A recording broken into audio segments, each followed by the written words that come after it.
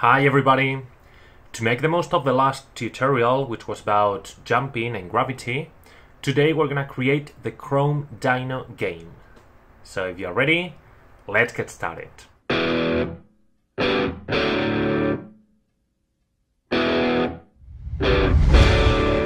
Let's begin downloading the most important sprite. So let's Google Chrome Dino PNG, and here in freepng.s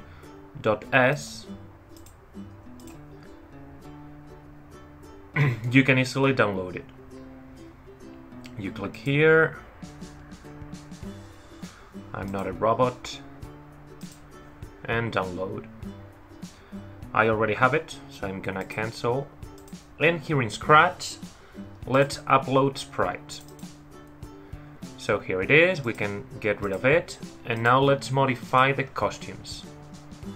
With the eraser, let's erase all these lines. And now we're gonna create more costumes. We need 4 to create the movement of the dinosaur. So the first costume is gonna be this one. The second is gonna be this. So we're going to move it up, maybe even this, that way. The second, again with both legs on the ground, and the third one with this leg raised.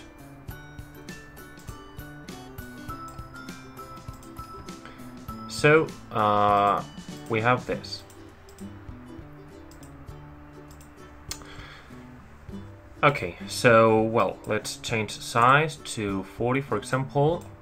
Let's oops, mistake. Let's modify the backdrop, for example, with a gray line like this one. The dinosaur will be here. And now let's code it. I recommend that you watch the previous video if you haven't done it yet, which is about gravity and jumping, which is what I'm gonna do now. So, as we did last day, first of all, let's create a variable, which is gonna be y velocity. And when green flag clicked, we're gonna set y velocity to 0. And forever, we're going to do this. If the dinosaur is touching the ground, we're gonna set y velocity to 0. In the last tutorial, we created sprite, which was the ground, but we're not going to do that now. Instead, we're going to do it according to the vertical position. So now the dinosaur is in y negative 31. So if this one, y position, is lower than negative 31, we're going to set y velocity to 0, and if not, we're going to change y velocity by 1. And as we did, we're going to change y by y velocity. This all explained in the last video, as I said, so have a look at it if you don't understand why I'm doing these things, okay? Also, we need another block that is gonna make the dinosaur jump.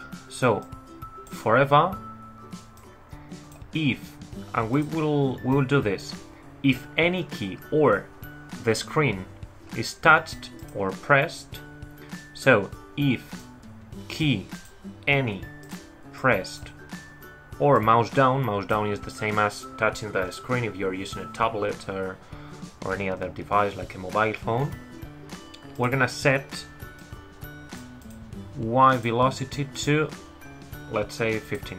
By the way, here we have to change y velocity by negative 1 so that we go down. Don't forget that. Alright, and we need another block, which is replace. Let's run without screen refresh. because this is going to place the the dinosaur in the right position. So we said repeat until y velocity is more than 31. Sorry, more than negative 31. We're going to change here, change y by 1. And if you remember, there was a kind of vibration that was removed by doing this. When are we going to replace? We're going to replace if we are here.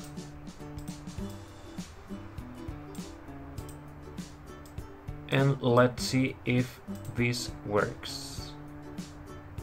Okay, as you see, it does. But we have double, triple jump.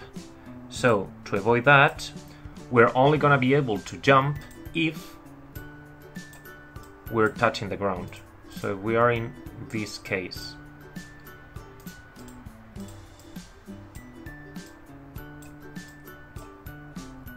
Well, actually, let's put this to make sure it works. Now we can only jump once, okay? To create the effect of moving legs,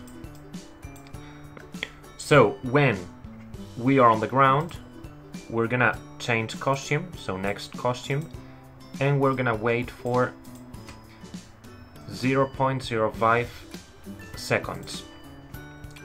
If we're jumping, we're going to switch costume to the first one, so that both legs are straight.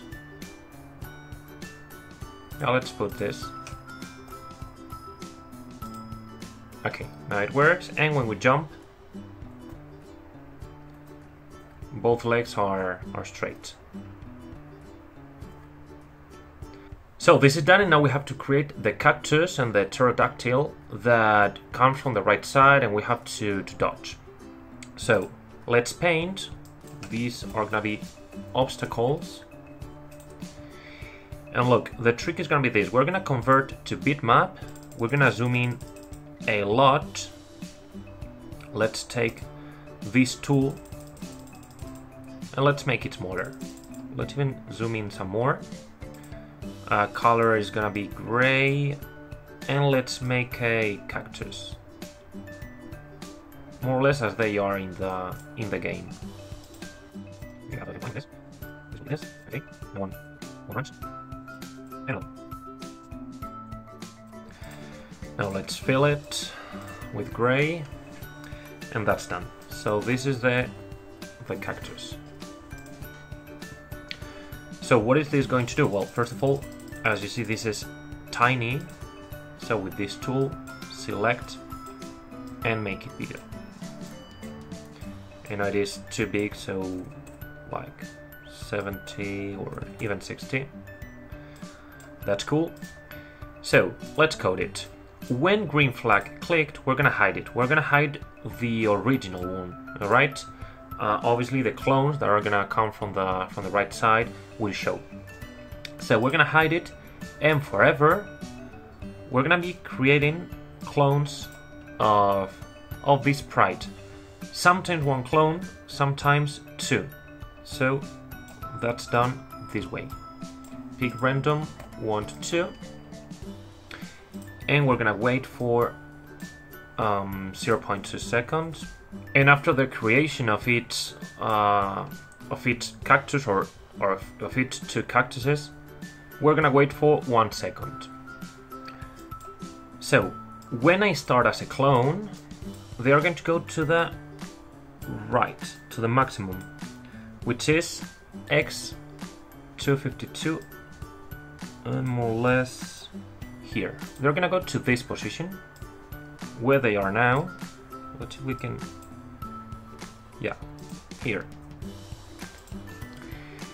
And they're gonna move left, so we're going to change x by a negative number, which will be -7, for example. And we're gonna repeat these until we're touching T-Rex. So touching T-Rex, or until we're touching this border. we could put touching edge, but if we put touching edge, as it is touching edge at the very beginning, it would stop moving at the very beginning as well. So instead of when touching this edge, we're going to put when X position is lower than, alright? So repeat until touching T-Rex or X position is lower than, and let's see what number. Let's place it here to check how far it can go. Negative 252, so let's put negative 251. Important, do not forget this show at the very beginning. Oh well, you can put show after placing it. And after this, we're gonna delete the clone. Let's see if it works. Okay, we can jump. I think they should be like here. Yeah, that makes more sense. Okay, so far so good. So now let's create more costumes. We're gonna create now the Pterodactyl. So same process, 1 pixel, gray, zoom in, and let's make it. They are more or less like this.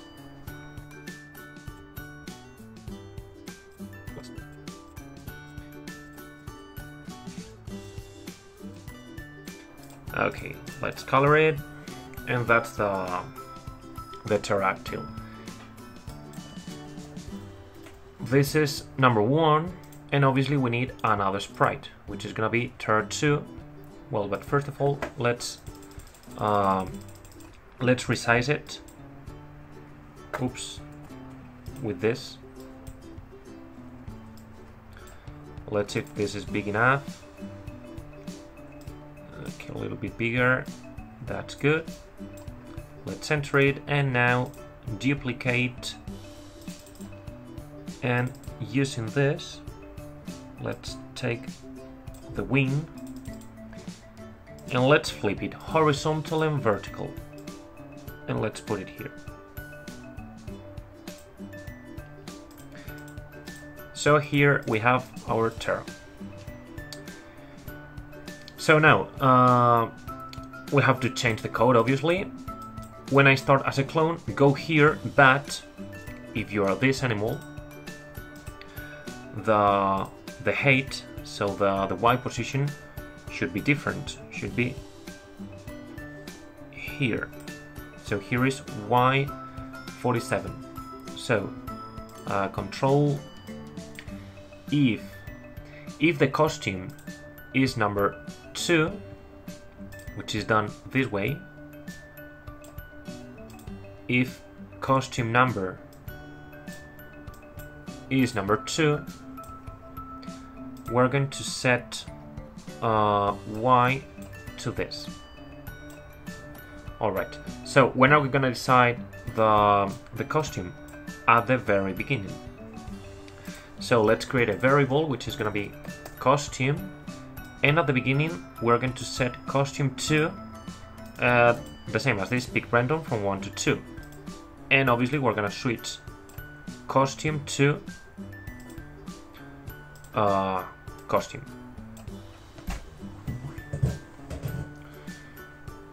Okay, let's try. Okay.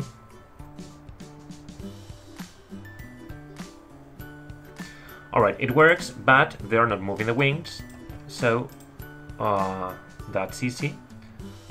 When I start as a clone, forever, and this is gonna be a condition. If costume number is number 2,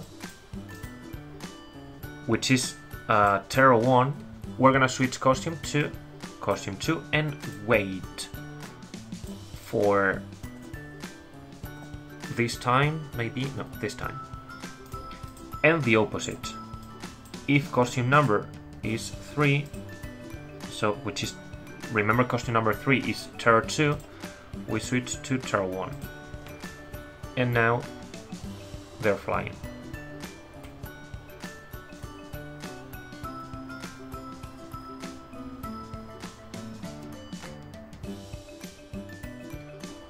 Alright, super good. And now we need a score. Well, let's hide this and this. We're gonna create our score. And the score is gonna change this way. So when green flag clicked, well, obviously set score to 0. And forever change score by 1 and wait for 0.01 seconds. Obviously, when, where is it? It's here.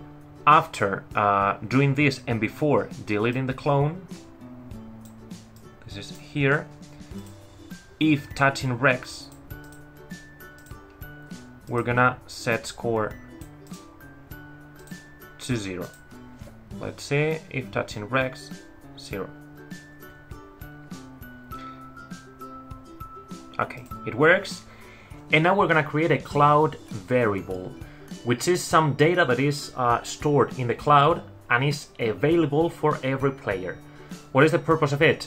The purpose is that if someone is playing and gets a super high score, that high score is going to be saved in the cloud variable until another person gets a higher score than the highest score that is recorded. Okay, so let's see.